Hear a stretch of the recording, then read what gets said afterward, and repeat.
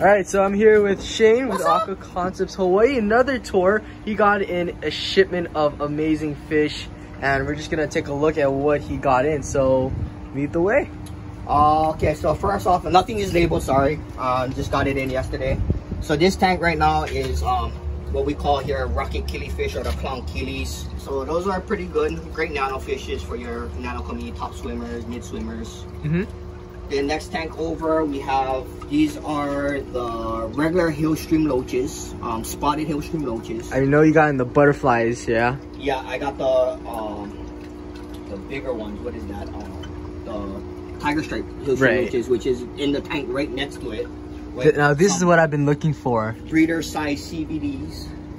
Oh yeah, look how big these are. You don't see these for sale at this size too often. And they're fairly cheap, so these ones are breeder size, so I'm selling them at I think like $4 or $5 each. Nice. Next tank over, we have Pseudomigo luminatus and Chili rasboros. With a bunch of like nearite horn snails. There is some Anubias diamond and Anubias nana inside. Petite nanas actually.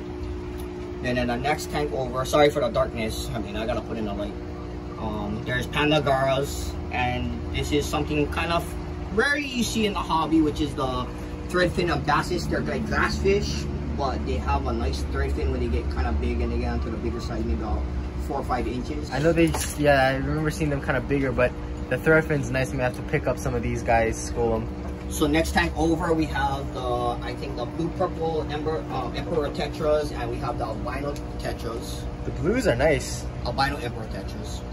And then in the back we got some plants. And then now we're going to the bottom tanks.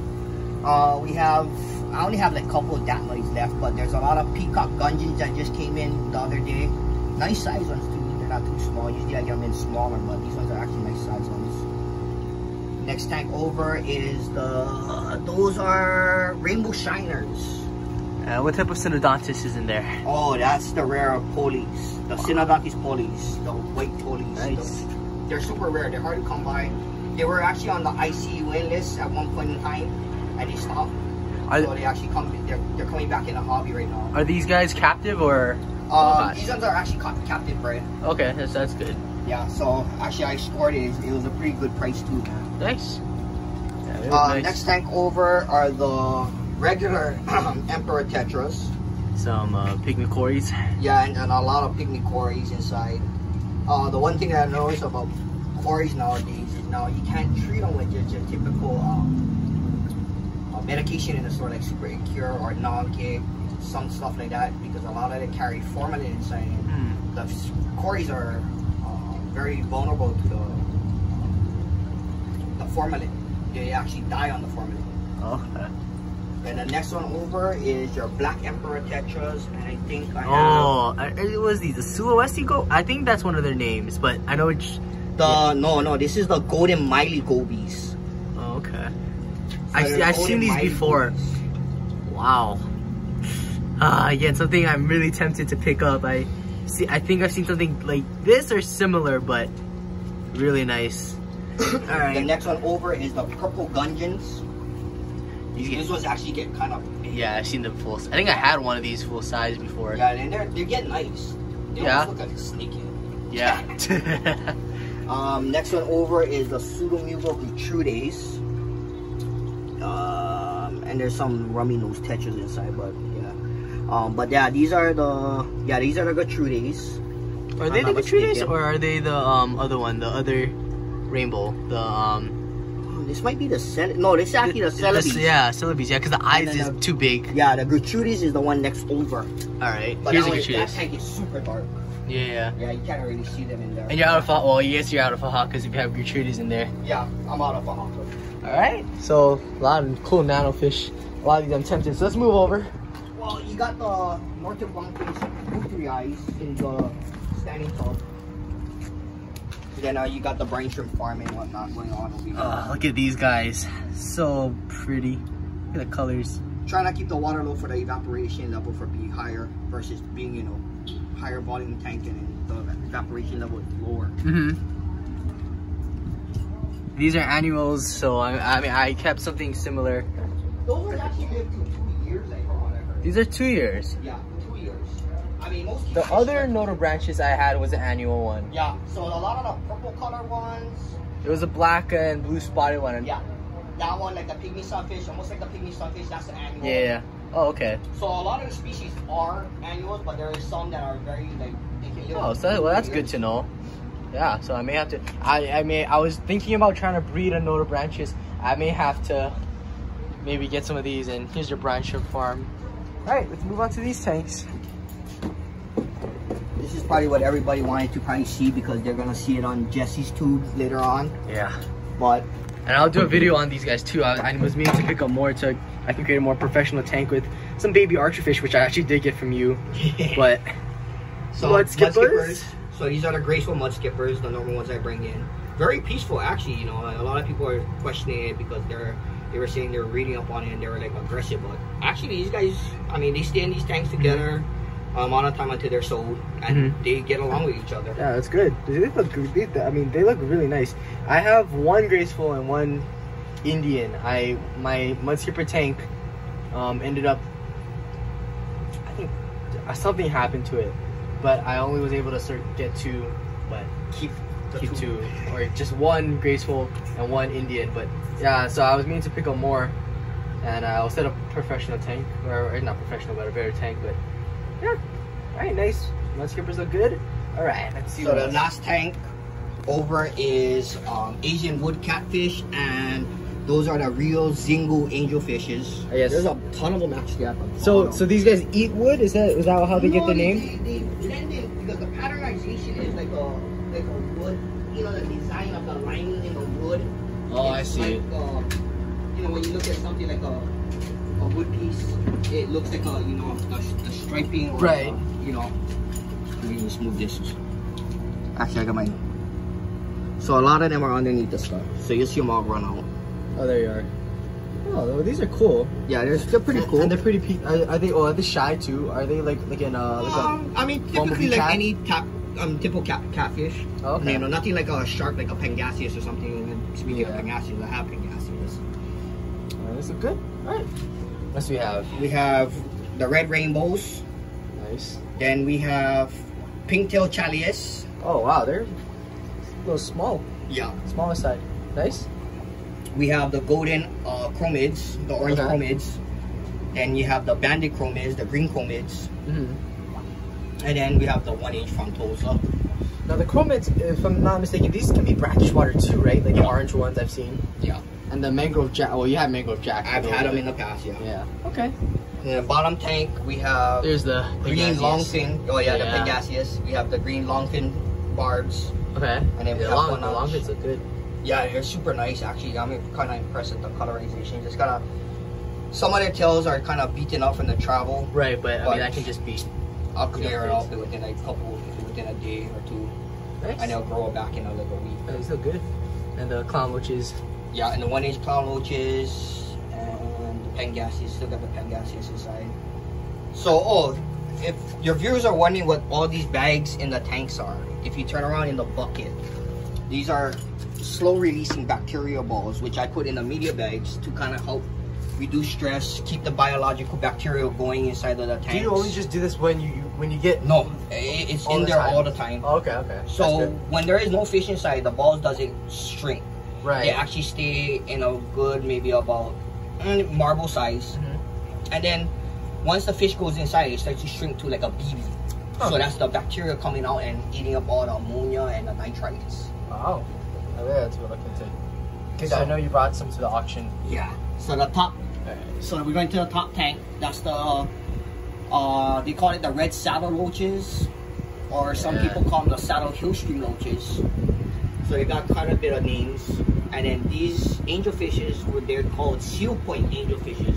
Fairly new to the hobby. Some places call it the black tip angelfish, but they're fairly nice fish. I mean, they look like pandas almost like a panda angelfish. But very nice spinach black and then the eye stripes.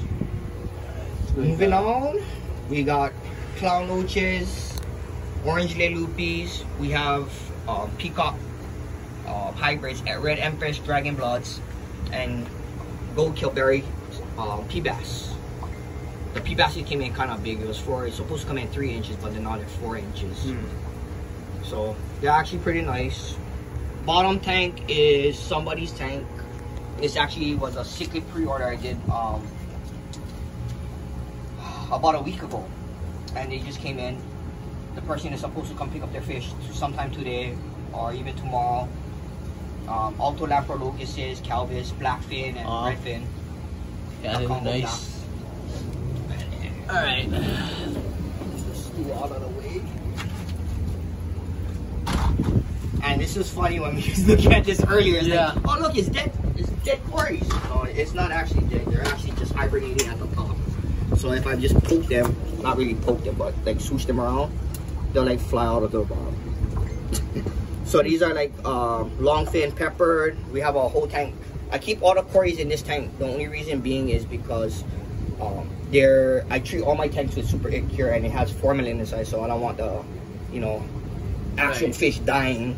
So I treat them with rock salt and furan too, because the bifuran is actually very good for the biological filtration. It doesn't mess with it like your other antibiotics, like erythromycin. It kills the kills the beneficial bacteria. All right. Oh, and get cardinal catchers. Oh yeah, cardinals. Very little. Actually, the bag almost the whole bag died. Oh wow. So at least you're able to save some. Yeah. So just gotta treat them. I gotta do some do a water change, but the furan is what's making the water yellow. All right. Next tank down, we have mono pea basses and. So these guys is probably so I mean I have the old pricing on top. It's just the same price, $15 each. Pretty cheap. I was just at a local fish store today, and it was like $29 for it for the same size. Yeah, that was cheap. Bottom tank, if you guys cannot see it, it's kind of dark. But we have some look from the top. Some monster Judy corridors. Oh. Some monster corridors. Oh, hey. Wow, okay, there you go. I had one Julie that size. I was younger, but jeez. Yeah. There you go. And then got some 3-inch frontosas and some rare Liparinises. Oh, I see them. This is the one Carson was been wanting to see. Yes. I don't know if you can see it. These are the what is it? The summer? No, it's a dragon. They call it the banded puffer. Yeah. The banded puffer, but these are the dragon puffers. And 11-inch fire eels in the back. They're hiding behind the sponge filters. Yeah. See the tail. But yeah, I had one of these. Died of ick, so I have an arrowhead. But I may have to pick one of these guys up because I'm getting a new rack, and I'd love to keep one of these guys again. I love puffers that are this size. They're super fun. Not the most active, but I mean, just fun to have. But yeah, nice. Bogers ripped my net the other day. Yeah. Okay, so this tank we have albino longfin plecos. Nice. And we have black widow frontosas. The black widows are the ones with the more splotchiness inside the body. I love the patterns on the black widows. And the more copperish brownish color is the red frontosas. Okay. Yeah, nice. And then the top tank, we have Lima shovel-nose catfish in the driftwood. Always wanted one. And then the archers that you got from I already got some, but these are the size archers there for the mudskippers. Temporarily before these guys get massive and I gotta move them, but for now they can live together with that size. Alright, so what do you have in here? Final tank. Yellow flagtails. So is the flagtails different, like since it's yellow? No, yeah. So these flagtails actually does not get bigger than 10 inches. Oh, okay. Versus the red flagtails, they get up to like almost 2.5 feet. Okay. And then we have the trophies, the canary chief. And this is a colony, right? A breeding colony. There's a breeding colony in here. So you only have one breeding colony? Yeah, only one. I only brought in one. Okay. I was gonna personally, if nobody wanted to buy it, then I was gonna keep it. Okay. Well, we have one more tank that you should look at, and that's the Xanthic eel. Oh yeah, here we go. The Xanthic eel, which a lot of people would probably love to see this. This is freshwater Xanthic eel. How rare is this? I've never seen this before. It is fairly new to the hobby. Okay. Someone had actually brought it in before I did. Oh, okay. So it's like a albino fire eel. Yeah, something like that. But actually, it's a tire trap or a spiny eel. Okay. Albino version of it. Jeez, that's so cool. They call it the Xanthic because it has the gray eye actually. So the albino actually has a purple eye. Yeah. Yeah.